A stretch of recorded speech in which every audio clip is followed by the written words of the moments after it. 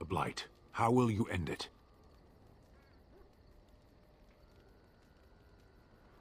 Is that all? It is surrounded by an ocean of darkspawn. How will you reach it? If you reach it, how will you slay it? You say you are a Grey Warden. I have heard stories of this order. Great strategists and peerless warriors. That is what we hear of the Wardens. So far, I am not impressed. Will you make that excuse to the Archdemon, or the victims it claims in the meantime?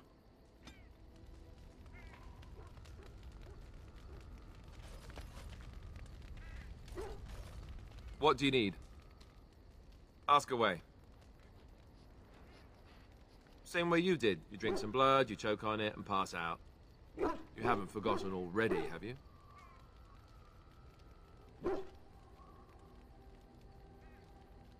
Let's see, I was in the Chantry before. I trained for many years to become a Templar, in fact.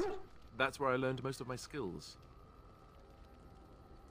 You're telling me I was banished to the kitchens to scour the pots more times than I can count. And that's a lot. I can count pretty high. The Grand Cleric didn't want to let me go. Duncan was forced to conscript me, actually, and was she ever furious when he did. I thought she was going to have us both arrested. I was lucky. I don't know. Maybe. When he came looking for recruits, I just remember praying fervently to the Maker that he would pick me. I'll always be thankful to Duncan for recruiting me. If it hadn't been for him, you know, I wouldn't have.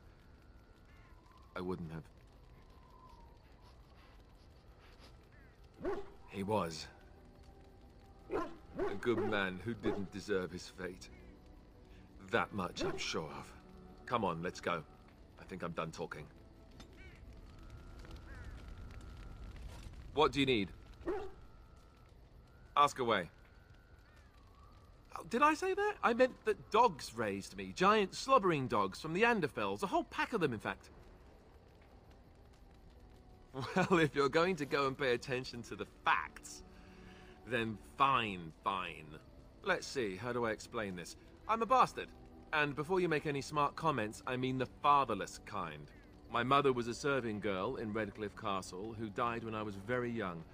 Arleman wasn't my father, but he took me in anyhow and put a roof over my head. He was good to me, and he didn't have to be.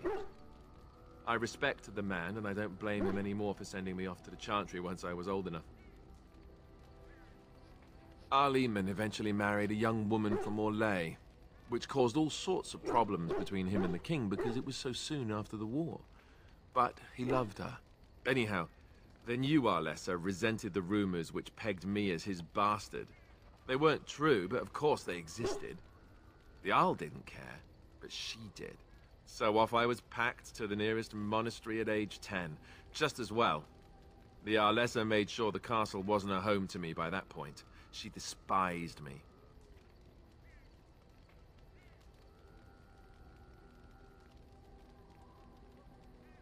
I suppose you're right. I wasn't raised as the Arl's son, though, if you're picturing that. I slept in hay, out in the stables, not on silk sheets. I remember I had an amulet with Andraste's holy symbol on it. The only thing I had of my mother's. I was so furious at being sent away, I tore it off and threw it at the wall and it shattered. Stupid thing to do. The Arl came by the monastery a few times to see how I was, but I was stubborn. I hated it there, and blamed him for everything. And eventually, he just stopped coming.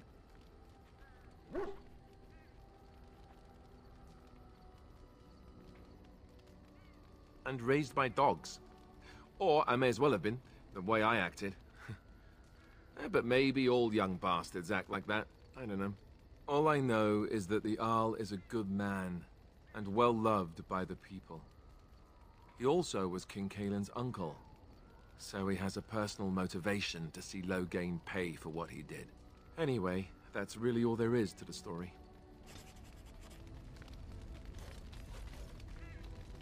What do you need? What do you need? Ask away. Have you seen the uniform? It's not only stylish, but well made. I'm a sucker for good tailoring.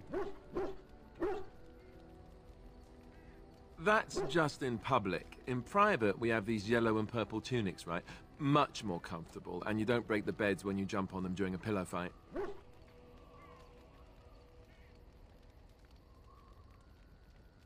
You don't really want to know about my being a Templar, do you? It's really quite boring. Poke, poke, poke. Tell me everything about your life, Alistair. All right, if you insist. It's not like we have anything better to do, right? The truth of the matter is that I did hate going to the monastery. The initiates from poor families thought I put on airs, while the noble ones called me a bastard and ignored me. I felt like Al Eamon had cast me off, unwanted, and I was determined to be bitter. But I took some solace in the training itself, I guess. I was actually quite good at it. The education, mostly, but also the discipline. You need to have a disciplined mind in order to use the abilities we have. It was difficult, but rewarding. I never really felt at home anywhere, though, until I joined the Grey Wardens. And Duncan felt my Templar abilities might be useful for when we encountered Darkspawn magic, so I kept it up. What about you? Do you have anywhere you consider home? We won't always be traveling like this, you know. Once the war is over, once the Blight is... well, a time will come when we'll have to think about having a real home again. Though that seems like a far ways off. And I suppose the Grey Wardens are gone for good, either way. I suppose you're right. We can create new Grey Wardens, but we'll never get back those we lost. I wonder if it would ever feel the same. Anyhow, now I've sidetracked us. We'd better get back to what we're supposed to be doing right now. What do you need? Ask away. Such as they are. That's a good question. There's plenty in Orlais, but who knows where they might be found. And the nearest Orlesian city is weeks away. If we go north and cross the sea, there's bound to be some in the Free Marches. Again, however, I just don't know where. I don't know anything about Grey Wardens in other lands.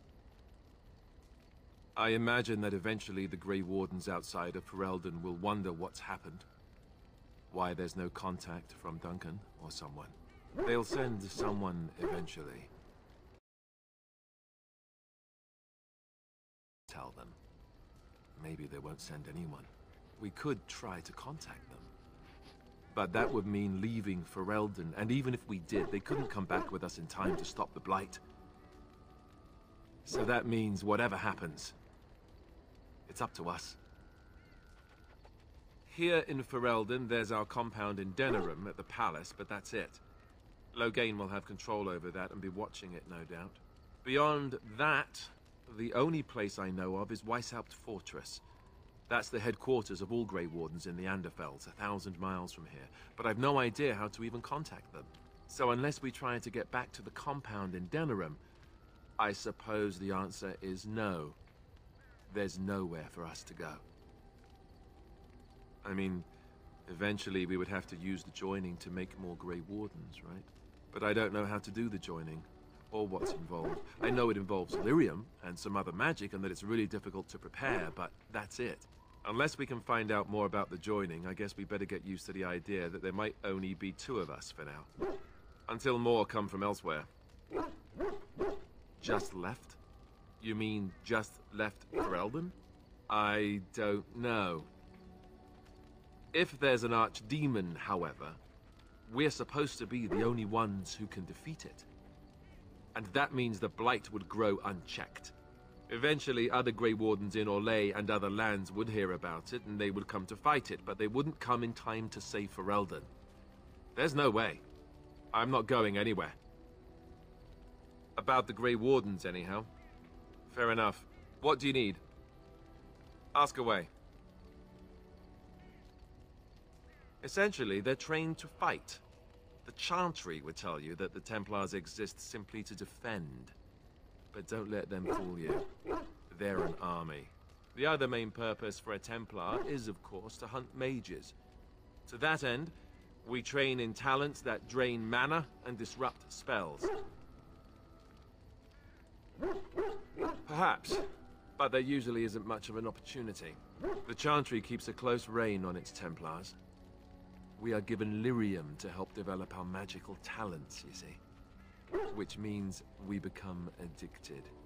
And since the Chantry controls the lyrium trade with the dwarves, well, I'm sure you can put two and two together. Well, they do it, and they feel perfectly justified. You don't need lyrium in order to learn the Templar talents. Lyrium just makes Templar's talents more effective, or so I was told. Maybe it doesn't even do that. The Chantry usually doesn't let their Templars get away either, so they can spread their secrets. I'm a bit of an exception. Lucky me. Something on your mind? Something on your mind? Of course. Never what? Had a good pair of shoes? Oh, so that's what we're talking about. Well, if you really want to know, you tell me first. And apparently you have no shame as well. Well, all right, I'll play along. I myself never had the pleasure. Not that I haven't thought about it, of course. But, you know.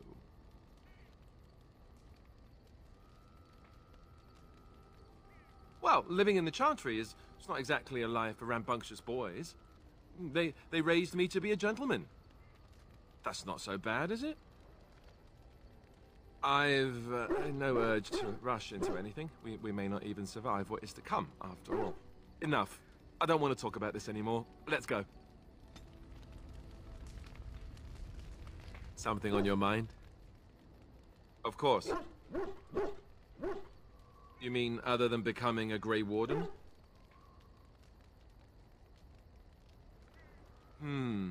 You know, I asked Duncan this too, and all I got was, "You'll see." Oh, it's not that Duncan wants to keep it a secret, it's just that the Grey Wardens don't discuss it much. I gather it's not a pleasant topic. The first change I noticed was an increase in appetite. I used to get up in the middle of the night and raid the castle larder. I thought I was starving. I'd slurp down every dinner like it was my last, my face all covered in gravy. When I'd look up, the other Grey Wardens would stare, then laugh themselves to tears.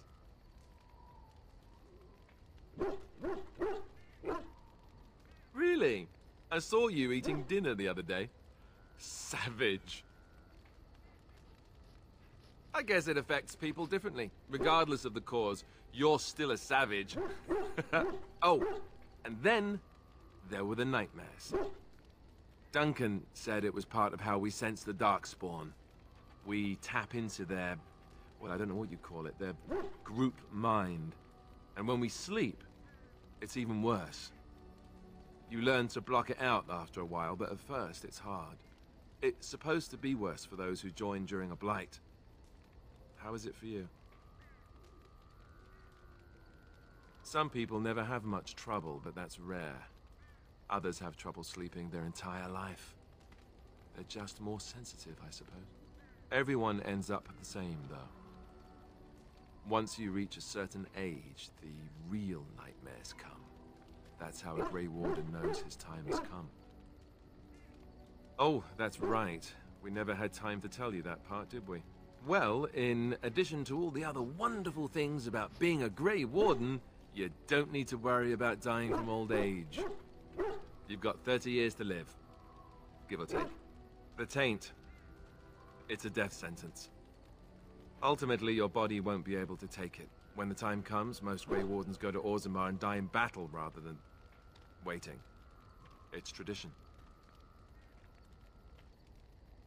You'll always find Darkspawn down where the dwarves are. The oldest Grey Wardens head to the deep roads for one last glorious battle. Not that there's a shortage of Darkspawn during a blight, but that's the tradition. The dwarves respect us for it. And you wondered why we kept the joining a secret from the new recruits. And there you have it. You know, Duncan, he started having nightmares again. He told me that in private. He said it wouldn't be long before he'd go to Orzammar himself. I guess he got what he wanted. I just wish it had been something worthy of him. I know. Ending the Blight should make this all worthwhile, right? Something on your mind? Of course. I didn't know them for very long, but I guess it was longer than you. You never met them all, did you? They were quite a group. Actually, they felt like an extended family, since we were all cut off from our former lives. We also laughed more than you'd think. There was this one time... Well, you probably don't want to hear stories about men you didn't know. There was one Grey Warden who came all the way from the Anderfells. What was his name? Gregor. He was a burly man with the biggest, fuzziest beard you've ever seen. And the man could drink. He drank all the time, but he never got drunk. Finally, we all made a pool to see just how many pints it would take to put him under the table. Sometimes, we were kin of a sort. All of us had gone through the joining, so we knew... Well, anyhow, it doesn't have to be deadly serious all the time. Anyhow, we never did find out. He said he'd drink a pint for every half pint that the rest of us drank. He was still going by the time the rest of us were passed out. I'm told that Duncan walked in later on and saw us all passed out from one end of the hall to the other, and Gregor still drinking. Duncan laughed until he nearly... Until... Yes, I suppose so. I thought I was done with this, but it just struck me that I have nothing to remember Duncan by. Nothing at all. There's no body, not even a token of his that I could take with me. That must sound really stupid to you. I just would have liked something of his to take with me, that's all. Well, there's no use in moaning about it, is there? He's gone. Let's just go. I'm wondering something. I'd like to know your thoughts about some of our traveling companions. Do you mind if I ask? What about Sten? The way he looks at me with those eyes. Creepy. And he's so quiet for someone so big.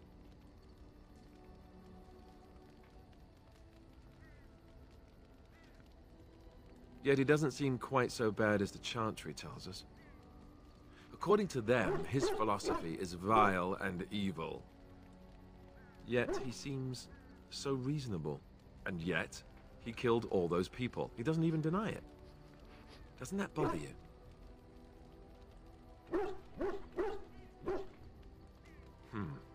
I'm not so sure that his regret means the same as it would for us. The Qunari sense of honor is a bit hard to grasp. For me, anyway. What about Liliana? Is she crazy? Or do you really believe in her vision? That's one way to put it. I don't know what to make of her. If you look at her when she doesn't see you, she just looks so sad. I almost feel guilty taking her away from her life. Yes, I know. Still, I feel badly for her. Morrigan, do you trust her? Think about it. Maybe Flemeth sent her with us for some other reason than she said.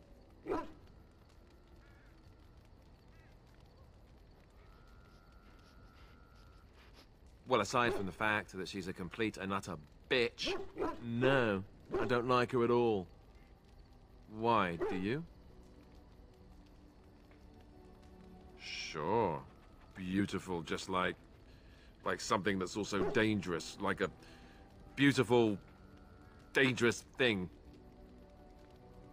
Yes, one of those, but more evil. Enough. I think my curiosity is sated. let's get back to it, shall we?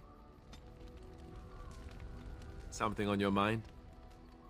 Of course.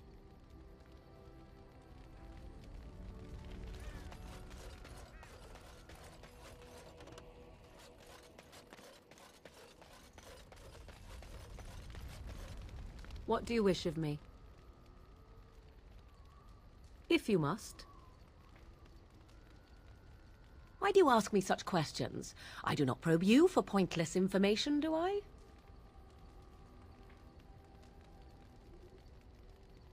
Beg pardon then, while I jump for joy. What is it you asked? If I grew up in the wilds? A curious question. Where else would you picture me? For many years it was simply Flemeth and I. The wilds and its creatures were more real to me than Flemeth's tales of the world of man.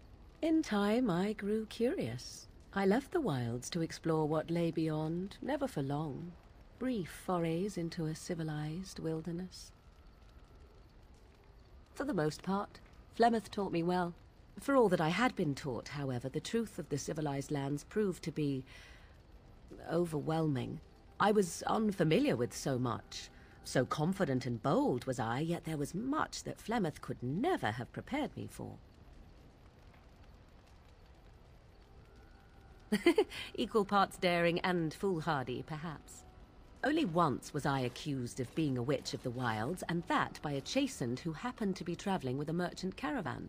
He pointed and gasped, and began shouting in his strange language, and most assumed he was casting some curse upon me.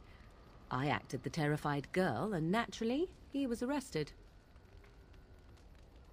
Men are always willing to believe two things about a woman. One, that she is weak, and two, that she finds him attractive. I played the weakling and battered my eyelashes at the captain of the guard.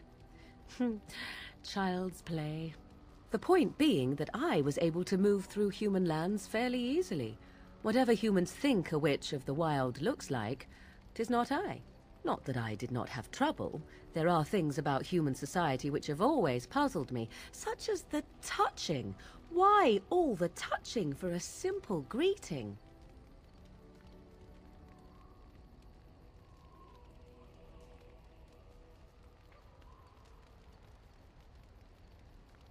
Yes, yes, some men have painted lines across the maps. I've seen them.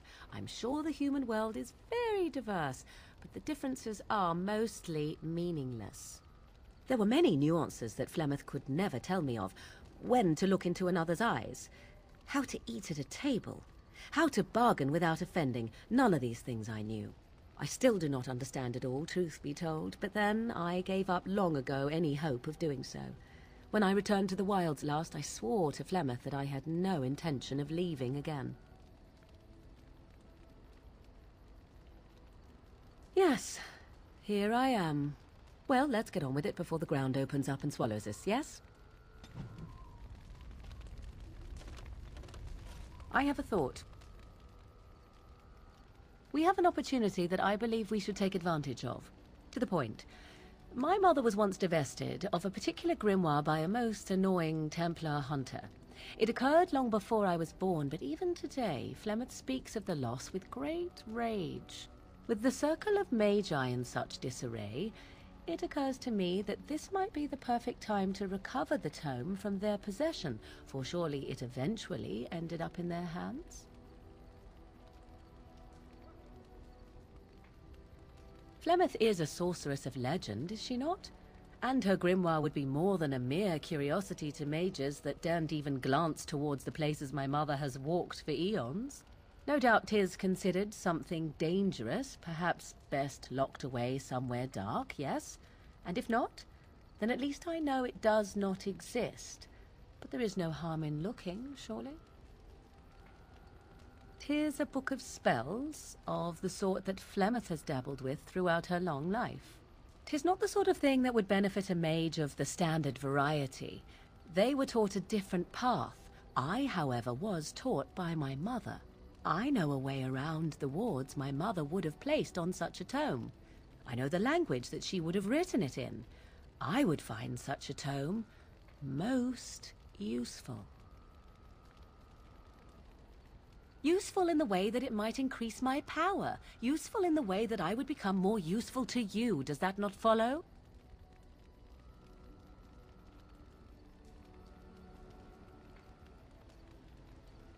Good. I am most interested to see its contents, should it be located. The grimoire is leather-bound and adorned with the symbol of a leafless tree, should you come across it. If not, however, then I shall simply put it out of my mind. Yes? At times, perhaps. A world full of people and buildings and things was all very foreign to me. If I wished companionship, I ran with the wolves and flew with the birds. If I spoke, 'twas to the trees.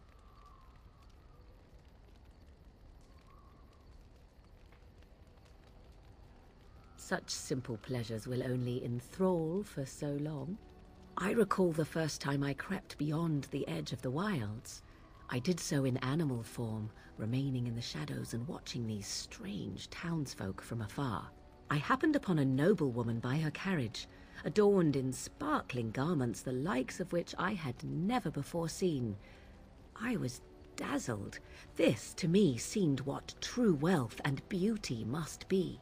I snuck up behind her and stole a hand mirror from the carriage. 'Twas encrusted in gold and crystalline gemstones, and I hugged it to my chest with delight as I sped back to the wilds. Flemeth was furious with me. I was a child and had not yet come into my full power, and I had risked discovery for the sake of a pretty bauble. To teach me a lesson, Flemeth took the mirror and smashed it upon the ground. I was heartbroken. Beauty and love are fleeting and have no meaning. Survival has meaning. Power has meaning. Without those lessons, I would not be here today, as difficult as they might have been.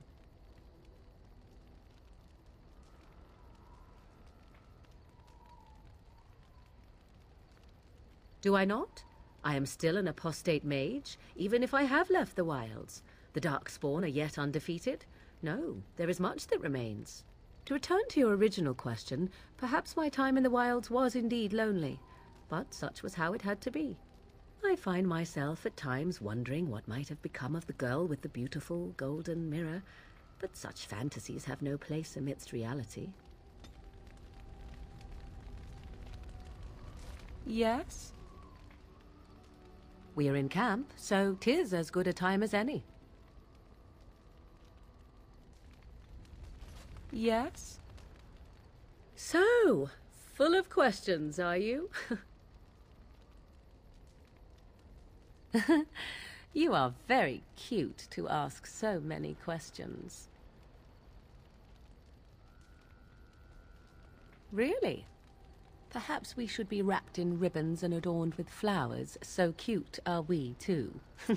My mother has been hunted from time to time, yes, by Templar fools like Alistair, which should tell you how successful they generally were. Flemeth made a bit of a game of it, in fact. The Templars would come again, and she would look at me and smile and say that the fun was to begin once more.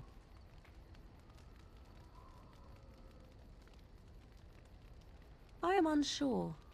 I was too young to understand, and perhaps 'twas bravado on Flemeth's part, or perhaps she was merely amused. I will never know. Flemeth would warn them once. 'Twas a warning they inevitably failed to heed. And then the true game began. Often Flemeth would use me as bait, a little girl to scream and run and lure the Templars deeper into the wilds and to their doom. Sometimes, eventually. Thankfully, the wilds is a vast place. Once they found us, Flemeth would simply move us elsewhere, and we would be lost within the forest once again. I did not understand the danger we faced until I was much older. I had never heard of apostates or maleficarum. You do not know? The zealots use that word for any magic they do not control. The Chantry sees any mages not leashed to the Circle of Magi as apostates, and apostates could become Maleficarum, evil mages that resort to blood magic and become demon-enslaved abominations. It may even be true, still, those of us who prefer freedom see no reason to submit.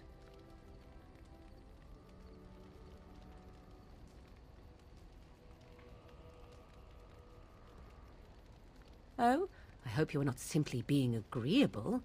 It would be a refreshing change. Enough of this talk. Let us return to the task at hand. Yes? So, full of questions, are you? Well, that depends, does it not?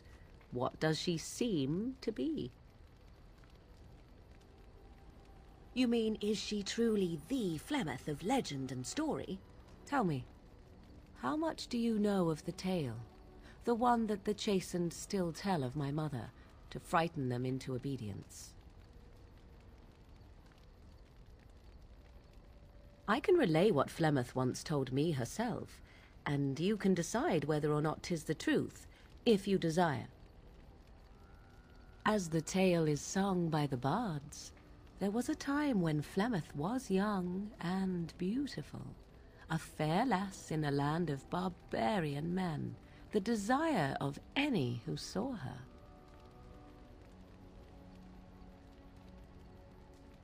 The tales say that Flemeth fell in love with Osen the bard, and fled the castle of her husband, the dread Lord Conobar, and that he swore vengeance for her infidelity. In truth, my mother claims that 'twas Osen who was her husband, and Conobar the jealous lord who looked on from afar. Lord Conobar approached young Osen and offered him wealth and power in exchange for his lovely wife, and Osen agreed.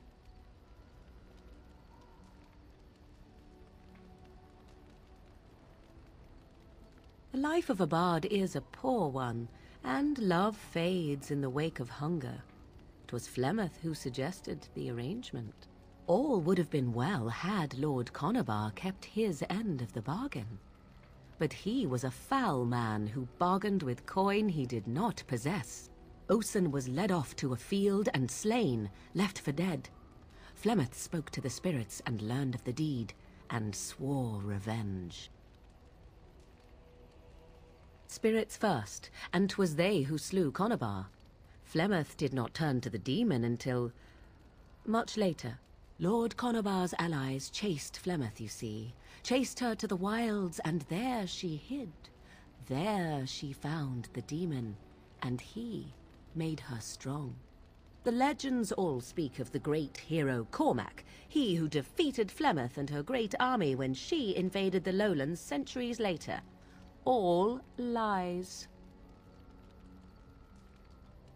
The truth of the matter is that there was never an invasion. As Flemeth tells it, the Chastened never raised an army under her banner, and she never fought with any warrior named Cormac. Cormac led a brutal civil war against his own people, and later claimed it was to vanquish evil that had taken root amongst the lords. Thus, he was hailed a hero. Flemeth was only attached to the legend much later. Perhaps 'twas due to the great war with the Chastened that eventually came, but Mother claims not to know how it began.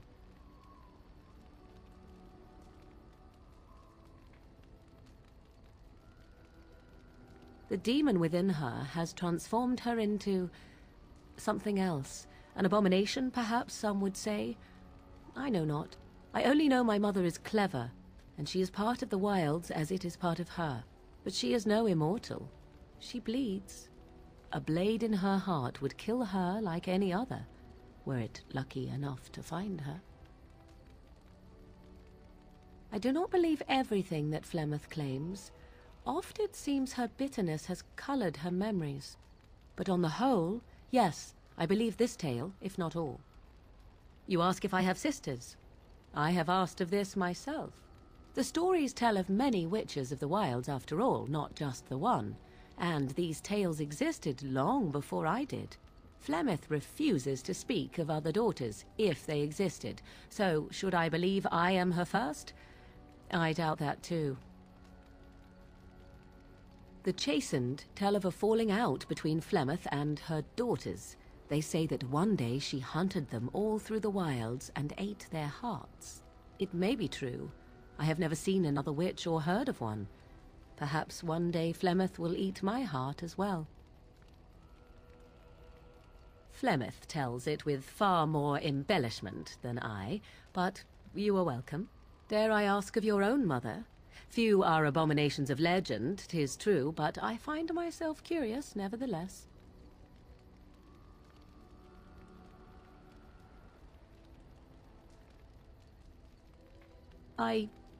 Nothing. I wish to know nothing more. I find myself a little envious, to tell the truth. But it matters not. Let us move on.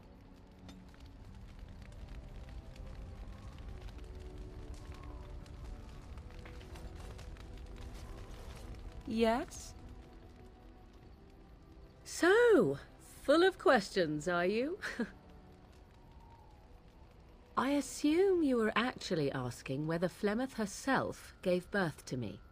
Truly, I do not know. I once asked Flemeth that very question, and she merely laughed at me. 'Tis not inconceivable that she could capture a chastened man, or perhaps change to a more attractive form to attract him willingly. I find it more difficult to imagine her with child. As a matter of fact, I remember her being younger once. She had black hair, much like my own, long and lustrous. But how could that be if she is centuries old? Has she become wizened only recently?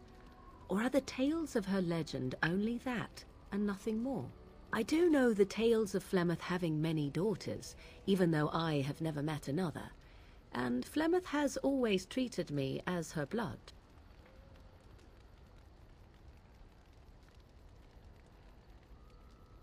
What an odd thing to say! Why must love enter into the equation? Flemeth taught me everything I needed to learn. How to survive, the meaning of power, the truth of men.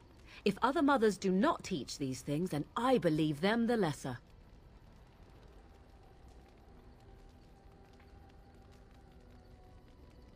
I shall take this as a compliment. Was it meant as such? Oh? How interesting. You agree that love is a weakness, then? Take yourself. You do not honestly desire such things from me, do you? 'Tis better to be free of such cloying and cluttering delusions as love. Then more the fool you, I think. I tire of this discussion. Let us move on, shall we? Yes? So, full of questions, are you?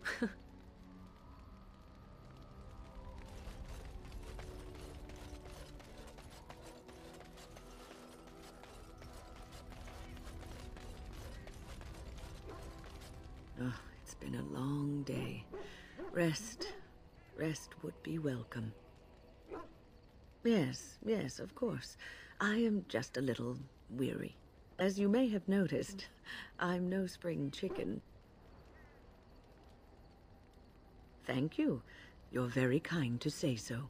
But in all honesty, I do not know how many years I have left in me. I have lived for such a long time. But there is always something else to do. And I have to keep going in order to do it. I think I will be glad when I am done. Oh, I don't know. I really don't. Have you encountered many abominations, apart from the ones in the Circle Tower? The first time I saw an abomination, my blood turned to ice. It was months before the nightmares stopped. It was the knowledge that I could easily become one of them that frightened me the most.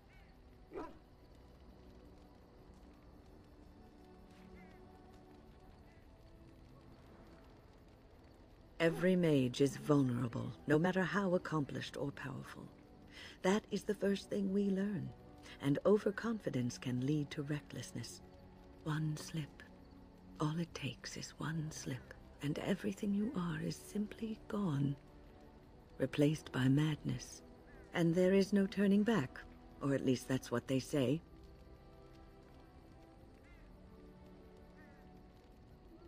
Of late, I have begun to wonder if there is any way an abomination can be cured, or if a mage could be so possessed and still retain their sanity, their humanity.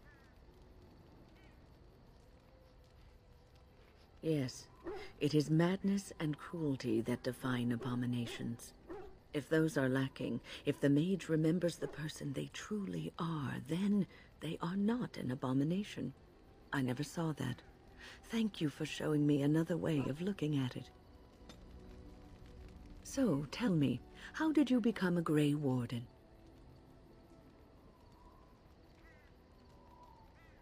Ah, you are keeping this tale to yourself, I see. Fair enough. Forgive me for prying. I am interested to hear. Arl Rendon Howe? The Arl of Amaranthine? Why would he do such a thing to you? You are the last of the Kuslands? I had no idea. My lord?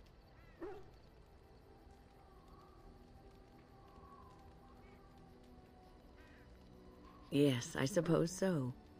You can no longer have a title, can you? But that does not mean you must forget utterly where you came from. Take heart, dear friend. You survived, even when you were not expected to. We do not know yet what lies in store for you, or the name you carry. It is not so bad, is it, being a Grey Warden?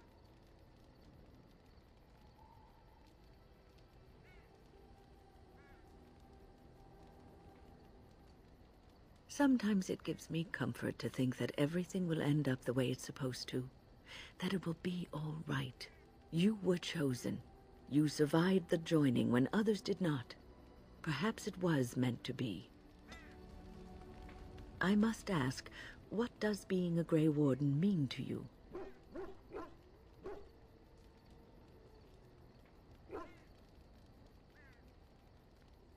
There's that, of course. But there's more to being a Grey Warden than killing Darkspawn and saving the world from the Blight. Ultimately, being a Grey Warden is about serving others, about serving all people, whether elves or dwarves or men.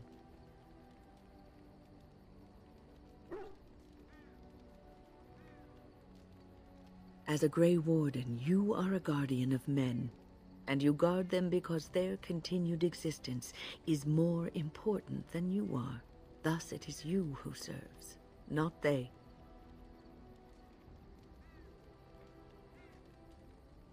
Oh, but you are. Your king serves you, does he not? A good king, a true king who cares for his land, uses his power to rule firmly but fairly. He serves his people first and foremost. The king who does not do this, who believes that he is entitled to his power, who abuses it and uses it for his own means, is a tyrant.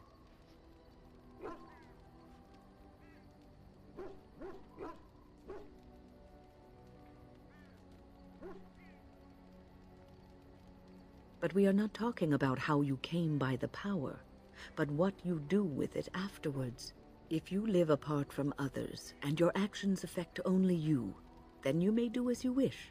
But if you have power, influence, and strength, your every action will be as a drop of water in a clear, still pond. The drop causes ripples, and ripples spread. Think of how far they will go, how wide they will become, how will they affect the pond. But I've lectured enough for today. I should stop before I wear out my welcome.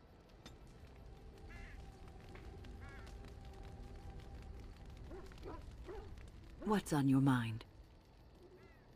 Oh, yes, and thank you for asking. I'm feeling much better today. I suppose I must be. What's on your mind? I will answer to the best of my ability. The Circle is in good hands. Irving knows what to do, and he doesn't need me underfoot. For now, I will support those that battle the Darkspawn. I do feel I left things unfinished in Ostagar. There is so much left to do, and I would be part of it.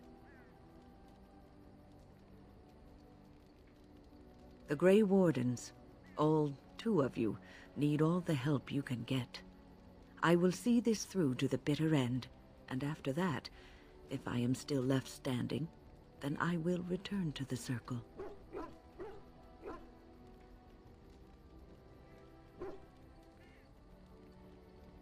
Perhaps. What's on your mind? I will answer to the best of my ability. People don't become mages. They are born mages. The talent just surfaces later. But you are asking how I ended up at the Circle. I was brought there by the Templars, just like many of the other apprentices. I don't remember very much. I was very young then. I didn't have a family. I never knew my real parents. My earliest memory was of hiding in a hayloft on a farm, trying to keep warm. I was found, and the farmer's wife was kind enough not to send me away.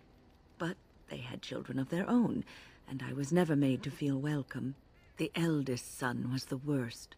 He was always calling me a stray, and throwing anything he could get his hands on at me. And I don't know how it happened, but one day, he just found his hair on fire.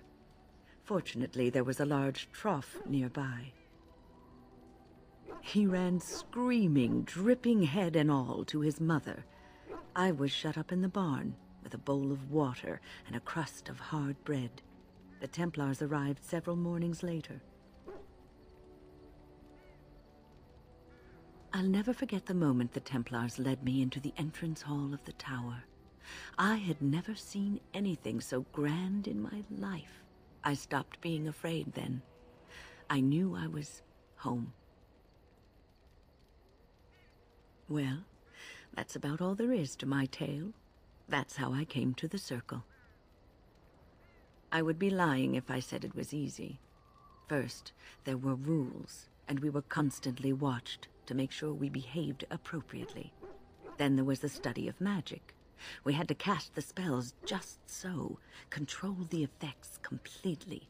A single word spoken incorrectly, a gesture out of sync, and lack of focus. And we needed to have perfect focus, or we would be in danger.